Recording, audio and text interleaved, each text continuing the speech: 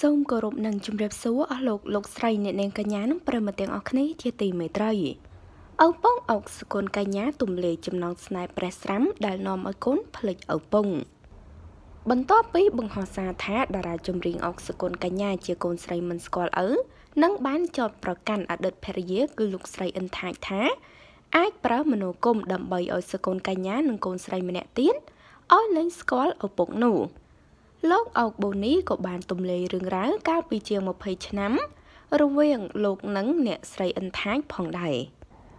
ក្នុងជំនួបតាមទូរស័ព្ទជាមួយអ្នកសារព័ត៌មាននគរធំលោកបូនីបានរំលឹកថាកាលពីឆ្នាំ2000លោកនិងម្ដាយកញ្ញា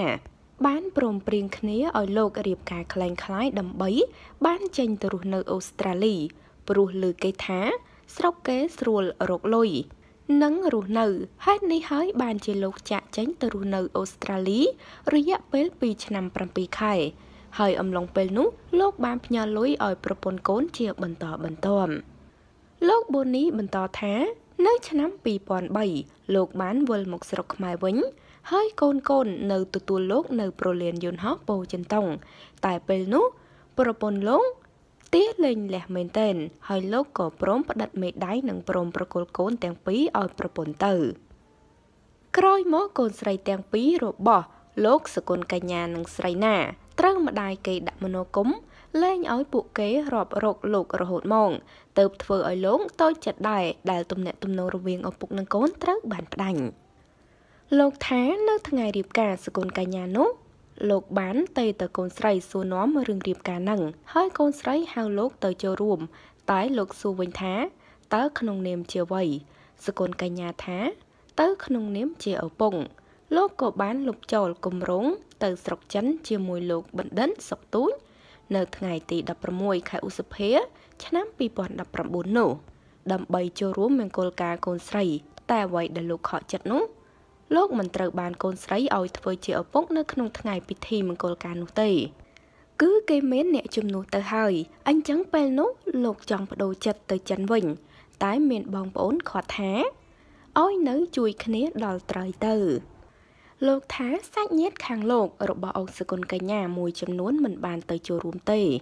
ព្រោះតែមិនរាប់អានគ្នាហើយសម្រាប់លោកពិតជាតូចចិត្តមែនព្រោះអីថ្ងៃការកូននោះលោកទៅដូចជាភ្ញៀវឬមិនដឹងថាគេចាត់ទុកជាអ្វីទេលោកអុកបូនីបន្តទៀតថាក្រោយមកលោកអានសៀវភៅធម៌និងស្ដាប់ធម៌ផងហើយត្រូវគេចេះតែសួររឿងថាកូនស្រីមានដែលមកលេងឬសួរសុខទុក្ខលោកអន់លោកចេះតែមានអារម្មណ៍តូចចិត្តណាស់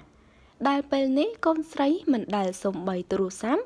សួរសុខទុក្ខឪពុកសោះតែម្ដងគឺស្ងាត់ឈឹងអ្នកខ្លះថាលោកមានផ្ទះនៅមានឡានជិះដោយសារតែកូនស្រីជួយតែលោកមិនចង់បានអ្វីពីកូននោះទេគឺលោកមានជីវភាពសមរម្យហើយតែអ្វីដែលលោកចង់បានបំផុតពីកូនស្រីអុកសកុនកញ្ញានោះគឺចង់ឲ្យនាងស្គាល់ឪពុកចេះសួរសុខទុក្ខឪពុកមិនហើយខ្លះផងនោះជាអ្វីដែលលោកត្រូវការ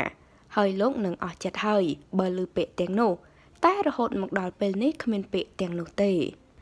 យ៉ាងណានៅថ្ងៃនេះតារាចម្រៀងអុកសកុនកញ្ញាក៏បានបង្ហោះសារមួយដែរថា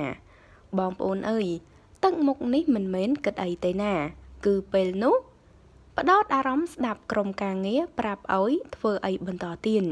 ញញឹមឲ្យច្រើនទៅមានសេរីសួស្ដី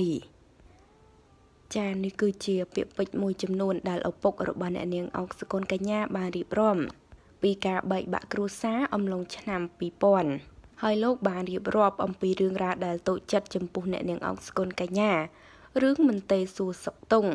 ហាក់បីដូចជាគ្មានត្រូវជាអ្វីនឹងគ្នាអញ្ចឹងចាតើប្រិមិត្តយល់យ៉ាងណាដែរសូមចូលបញ្ចេញមតិម្នាក់មួយចាហើយតេតងនឹងព័ត៌មាននេះដែរក៏សូមបញ្ចប់តែត្រឹមនេះអរគុណបងប្អូនទាំងអស់គ្នាសូមចុច Subscribe និងរូបកណ្ដឹងដើម្បីទទួលបានព័ត៌មានថ្មីៗជាបន្តទៀតសូមអរគុណសូមគោរពលា